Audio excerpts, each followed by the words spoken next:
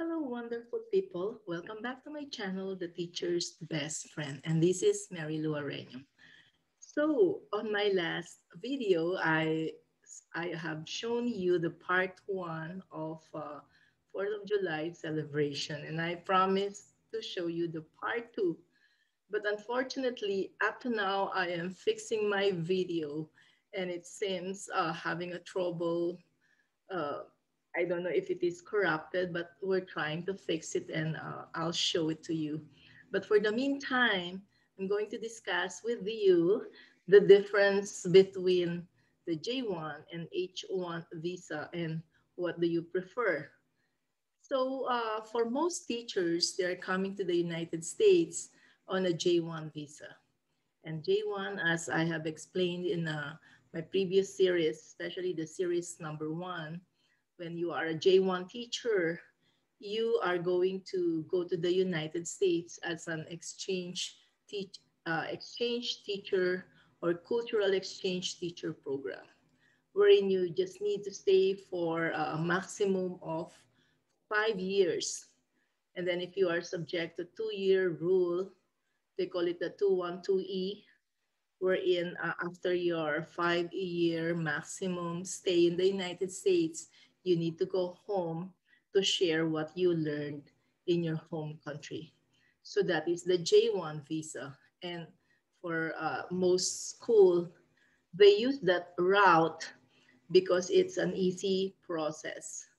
There's a sponsoring agency that can process your DS 2019 really quickly. And then once you get that DS 2019, you just set a schedule to the US Embassy for interview.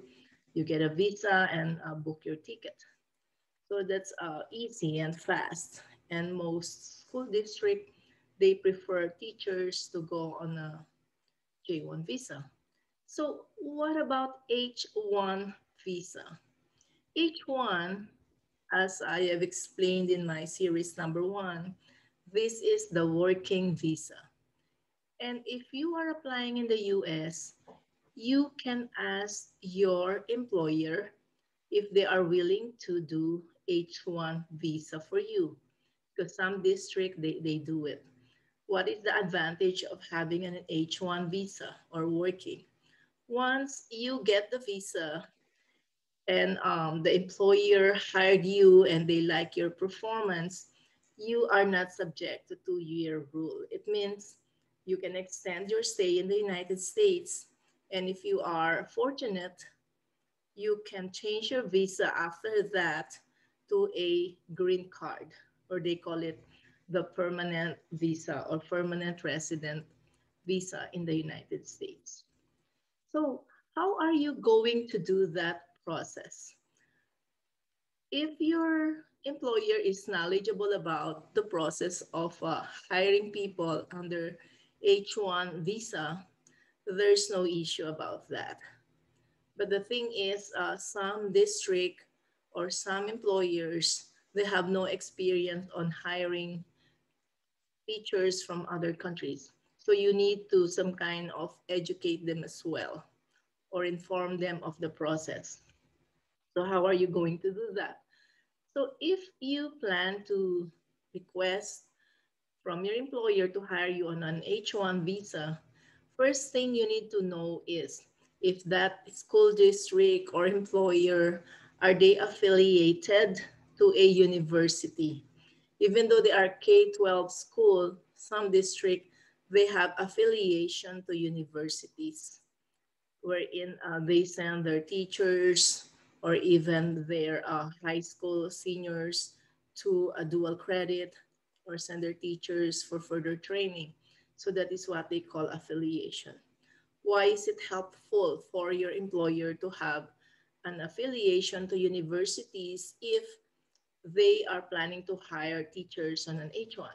And the reason behind that is if the school district has university affiliation, you do not have to undergo on what they call lottery for H1 visa.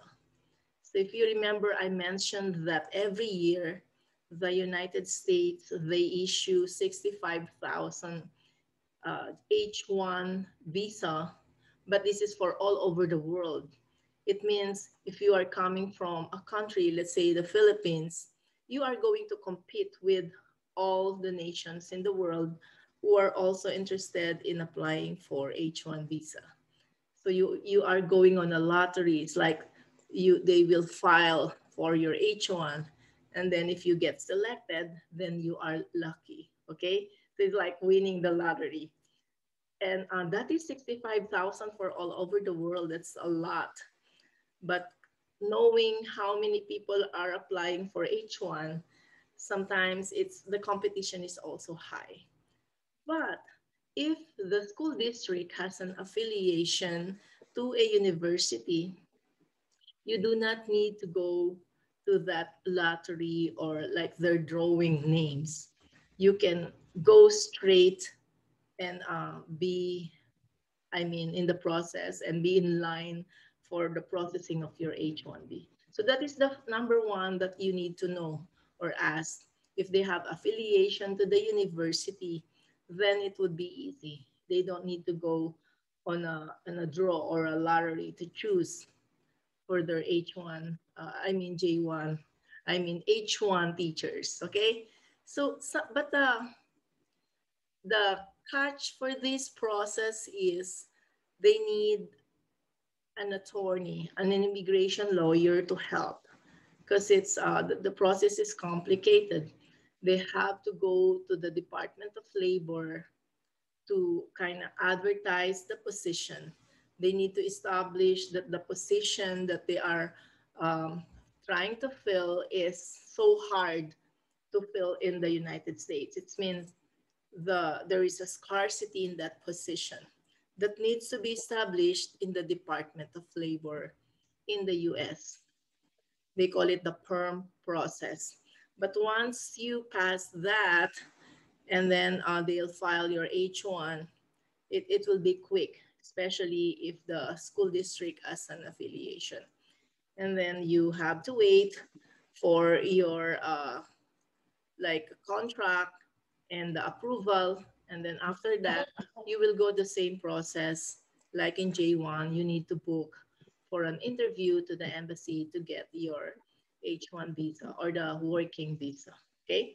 And once you get that, I think the maximum number of years that they give for one H1 visa is up to 6, but sometimes they do extend depending on the situation.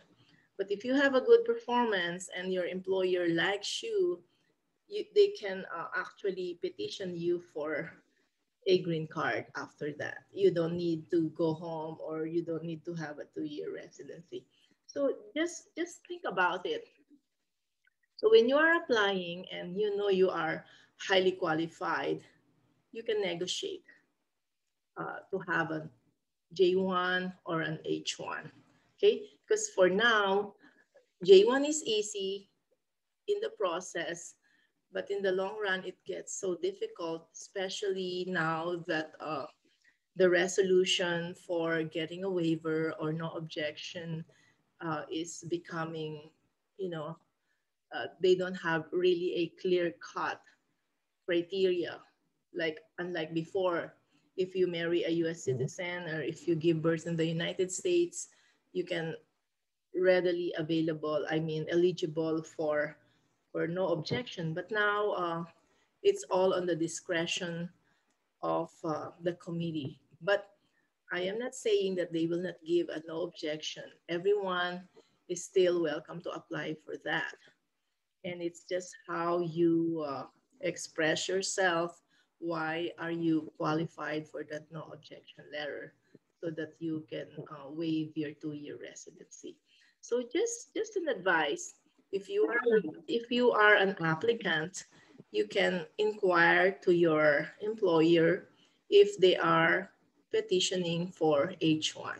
So it's like J1 versus H1. So it's up to you. But it's also an easy process. You just need to inform your employer that if they have an affiliation, they don't need to go on a lottery. And another disadvantage for the employer, if you are asking for H1 is the cost. Usually H1 is costly because they need to pay all those sponsorship to the Department of Labor for the filing and all that, because that's according to the law of the United States. But sometimes school district, they have funds to do that under the recruitment. So there's no harm in trying. Okay, so that is another option for you, whether you do J1 or H1. So good luck to all the applicants. And then if you have questions, just let me know. You can write your comment down below, and please don't forget to like and subscribe to my channel, The Teacher's Best Friend at Mary Lou Areño. For more questions, email me also at theteachersbestfriend@gmail.com. So thank you for watching, and to God be the glory. See you next time. Bye.